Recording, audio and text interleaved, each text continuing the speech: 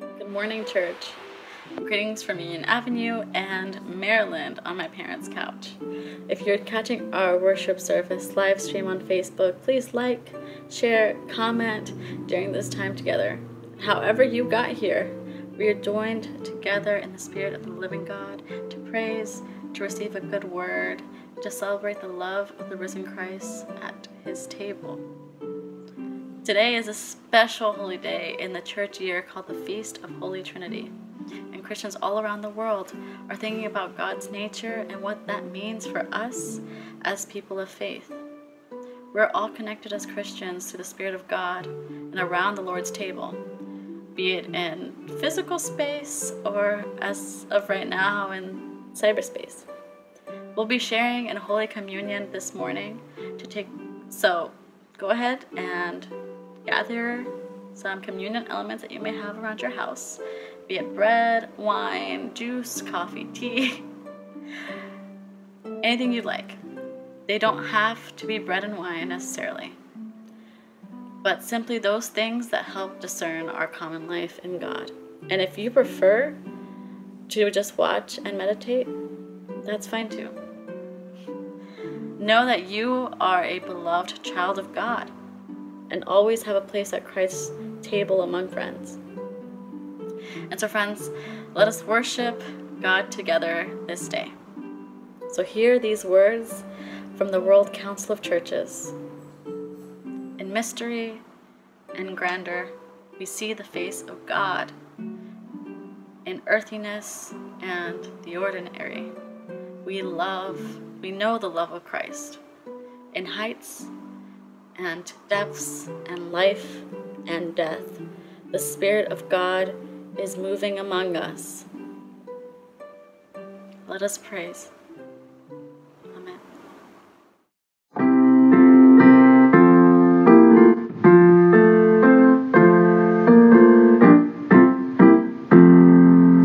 Come thou almighty King, help us thy name to sing, help us to praise one God, all glorious, all victorious. Come and reign over us, Ancient of Days.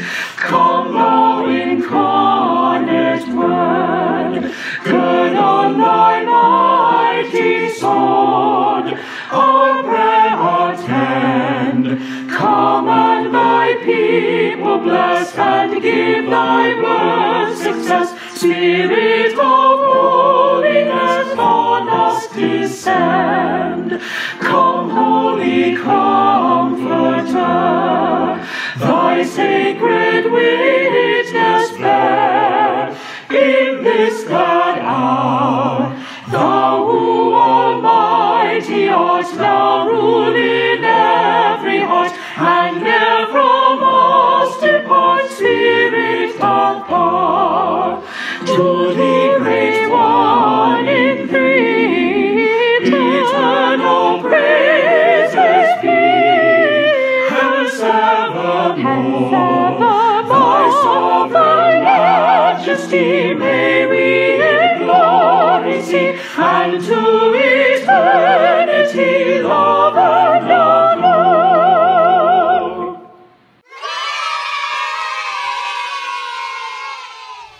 Good morning, church. I'm glad you're with me today. In a few minutes, we're going to hear more about today being Trinity Sunday, when we think about how we can experience God in 3 different ways. But what I'd like to spend a few minutes on to share with my younger friends has to do with a Bible verse that talks about 3 important things that's talked about in the Old Testament in the book of Micah. In the Old Testament, we learn a lot from the prophets, and Micah was one of them. Prophets are wise people who love God deeply and who help others understand how God wants us to act. Back in Micah's time, there were a lot of people that were making a lot of bad choices, and they looked to Micah for some help. They asked Micah, what does God require of us? How does God want us to act? What does he want us to do? So Micah tried to make it simple for them. He told them God requires 3 things. The first thing Micah told them had to do with doing justice. He said God requires us to do justice or act justly. Do you know what that means? Lately, I bet you're hearing a lot about justice and about protests in our community and around our nation by people who want justice for a man named George Floyd who died tragically. Justice means fairness.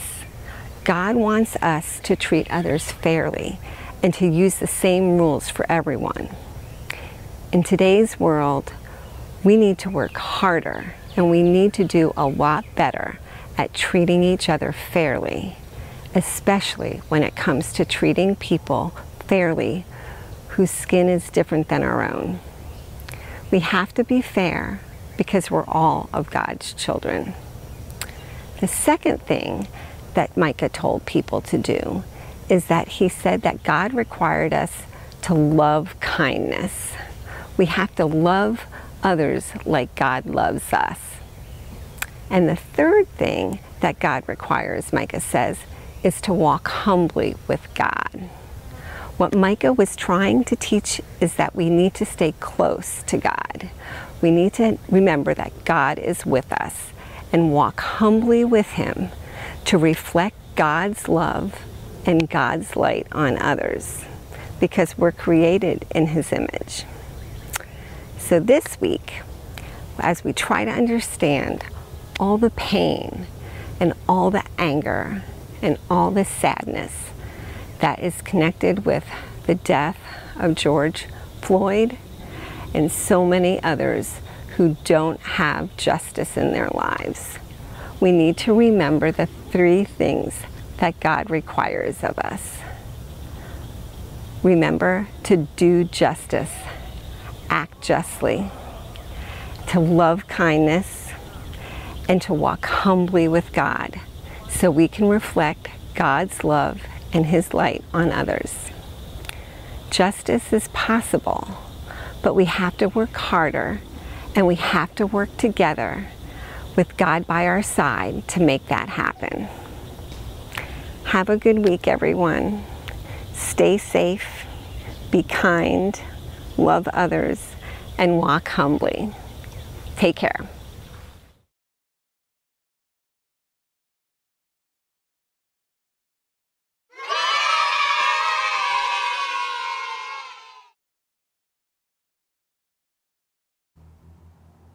Good morning, church, and greetings to you all on this feast of the Holy Trinity.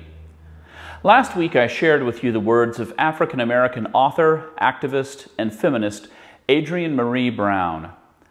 Things are not getting worse, they are getting uncovered. We must hold each other tight and continue to pull back the veil.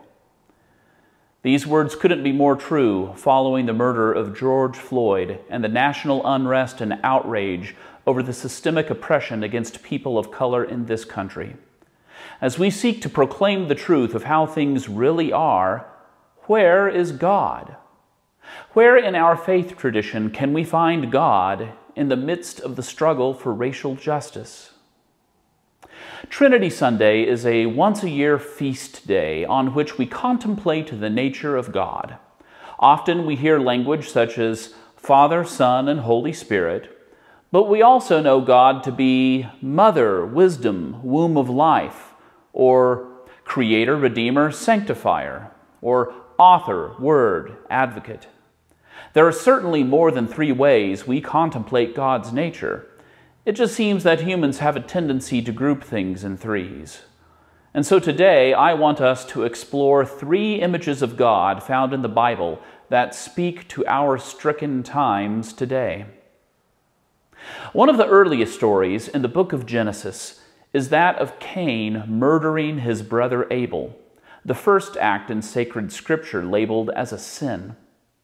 After the terrible deed, the Lord said to Cain, "What have you done? Listen, your brother's blood is crying out to me from the ground." For too long, this nation has been deaf to the cries of Abel, deaf to the outrage of God, who is the ground of all being, covered with the blood of those made in God's own image. There have not been enough ears for hearing, and what eyes there are for seeing cannot see past the varied color of another's skin to recognize such a spectrum reflecting the diversity of God, much less see the spark of divine life within that is so easily extinguished. And lest we forget our own Christian symbolism, the cross that adorns so many of our places of worship reminds us of God's opposition to the death of a brown-skinned innocent man unjustly killed by the state. In fact, on that day when the Son of God was killed, the sky grew dark with God's lament, and the ground quaked with God's fury. Where is God in the midst of our racial strife? God is in our righteous indignation and grief-stricken outrage crying up from our depths. Some say that what happened to George Floyd by the police was a case of a few bad apples, and that we shouldn't let that spoil our opinion of the bunch. And true, in the midst of all the stories of violence, there have also been some stories of protesters and police marching together for justice and reform, arm in arm, in lockstep and in loving solidarity. Such stories give us hope. But while there are certainly many good apples, we cannot ignore the number of bad apples whose very presence proves that there is something wrong with the tree. In the Gospel according to Luke, Jesus teaches, no good tree bears bad fruit. When there is no equal protection under the law if you aren't white, then there is something wrong with the tree. And so the prophet Jeremiah tells us that like the bad figs that are so bad they cannot be eaten, such systems utterly fall into ruin and become abhorrent before the world, so that God's righteousness may come to be. Where is God? On the side of justice for the oppressed. The Reverend Don Morrow from the First Christian Church in Bentonville, Arkansas, writes, our society has an entire orchard full of diseased trees which need pruning, or in some cases, outright uprooting. The tree of the health insurance and healthcare industry is diseased, leaving us unable to afford and provide quality care to those who most need it. Our justice system has proven to be a diseased tree, with the appointment of judges more about politics than about fairness and equity under the law. Our electoral system is diseased, with fewer Americans trusting the effectiveness of voting because fewer Americans see effective government. Our educational system is diseased, with kids who grow up in wealthy districts treated to an entirely different experience than those who grew up in impoverished districts.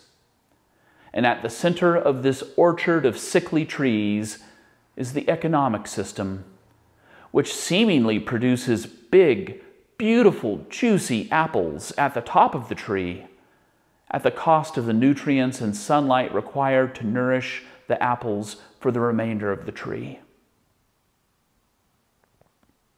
Don is right on. In Luke's Gospel, we read of Jesus cleansing the temple of the money changers and idolaters, proclaiming to the people that the house of prayer has been turned into a den of robbers.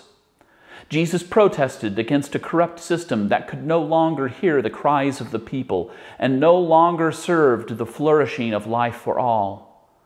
Such a tree cannot stand so diseased. The question is, will we actively work to save this nation from this disease, this plague of white supremacy in all its deeply rooted forms? Or will we seek to protect the shrines of religious nationalism in the name of patriotism and at the expense of persons of color? let us remember the words of the prophet Amos. I despise your festivals, and I take no delight in your solemn assemblies. Even though you offer me your burnt offerings and grain offerings, I will not accept them. And the offerings of well-being of your fatted animals, I will not look upon. Take away from me the noise of your songs. I will not listen to the melody of your harps. But let justice roll down like waters, and righteousness like an ever-flowing stream.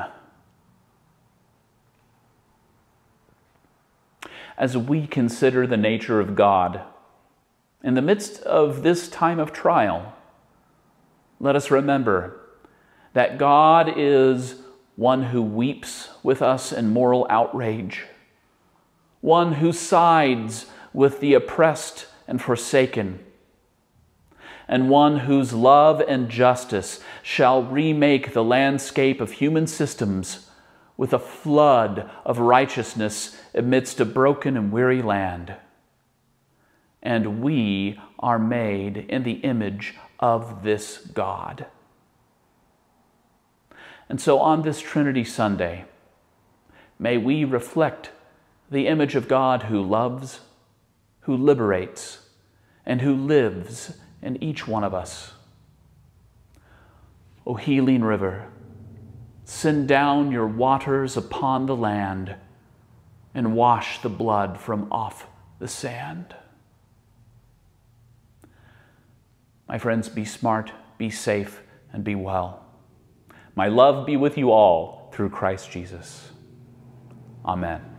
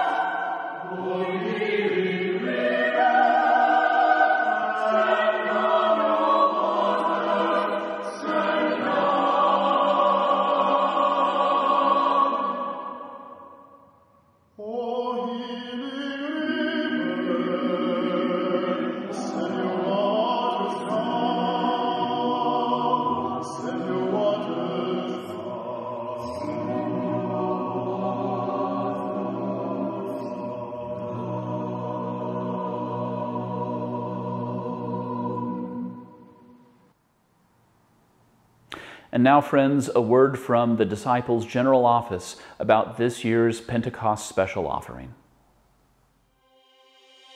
To rejoice, exult, revel. To celebrate the many memorable moments of life, large and small. Perhaps with voices raised in song. Or hearts exploding with excitement. or family and friends drawn to a holiday table to raise a toast. But how do we celebrate a truly world-changing, life-altering milestone? Such as the welcoming of more than 1,000 new churches into the family of the Christian Church Disciples of Christ. Since 2001, this has been the goal of the 2020 vision. And we reached and exceeded our goal ahead of schedule through the new church movement. Thanks to nurturing disciples like you and your generous support of the Pentecost offering. Each year, half of this special offering stays in your local region or area to plant and nourish new churches. The other half is used throughout the United States and Canada by New Church Ministry to train, equip, and assist church leaders at events like Leadership Academy.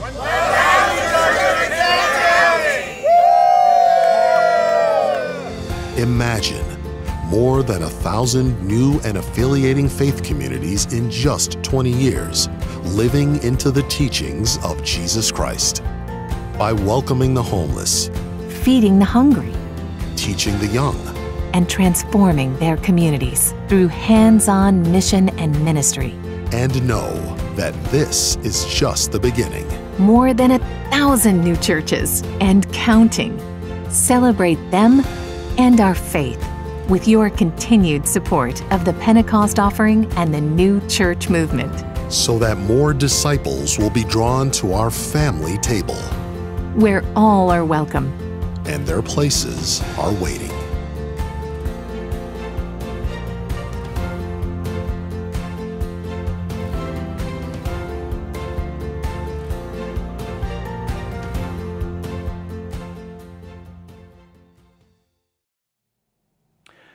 Friends, thank you for all the ways you're generous, not only with the Pentecost special offering, but your continued support of Union Avenue and all of its ministries. May God bless and multiply the gifts and the givers for the life of the world to come. Amen.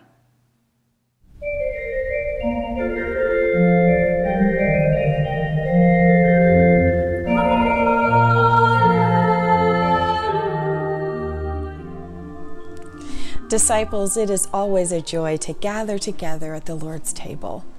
I'm reminded that it's not the frequency with which we gather at this table, it's the access that God has given through Jesus Christ.